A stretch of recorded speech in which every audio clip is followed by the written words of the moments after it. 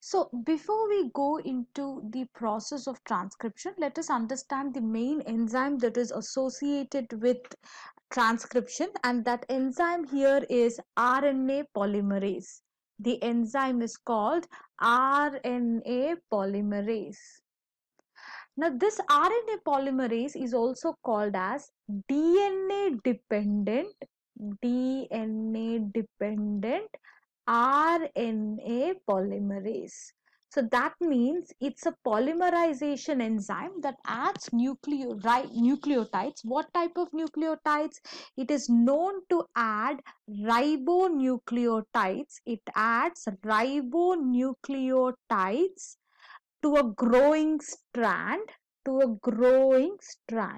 and when ribonucleotides are added to a growing strand, it becomes RNA, and for that it is using DNA as the template. Okay, now this RNA polymerases, they are different in prokaryotes and they are different in eukaryotes.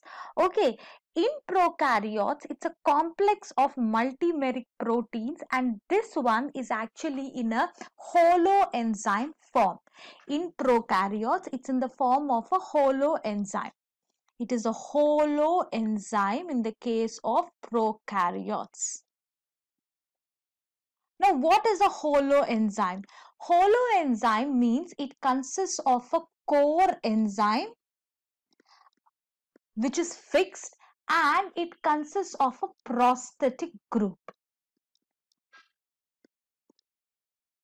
Okay, now in RNA polymerase, the core enzymes are made up of the alpha and beta subunits. They are made up of the alpha and beta subunits, forming what is called as a tetrameric core. It forms a tetrameric core. Means something like this. You have two alphas, alpha 1, alpha 2. Then you will have two betas, beta and beta prime, or beta 1, beta 2. So this is the tetrameric core which forms the core enzyme. This is the core enzyme, but this is not the complete enzyme. To this enzyme, but it is not complete without the prosthetic group. And what is the prosthetic group? Here the prosthetic group is called as a sigma factor. So when the prosthetic group, the sigma factor attaches to it, then you have the combined structure of the RNA polymerase. The RNA polymerase holoenzyme.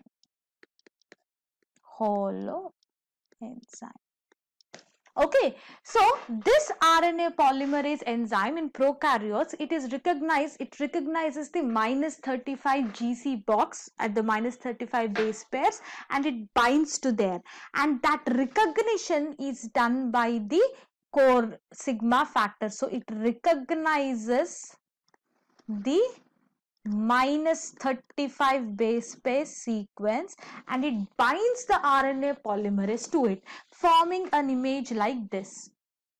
So if you say that this thread-like structure is actually the DNA template, then here this is how the RNA polymerase is bound to. There is this extra subunit which is the omega 1. Now this helps in the unwinding of the DNA template, and this is how it will bind to. Where it will bind to? At the -35 base pairs GC box.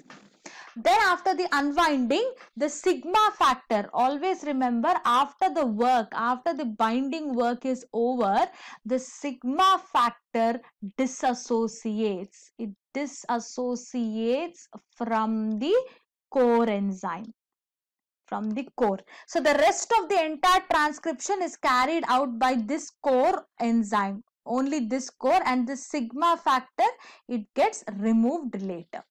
Okay, so this is in the case of prokaryotes. Now in the case of eukaryotes, you will require multiple RNA polymerases. You require multiple RNA polymerases.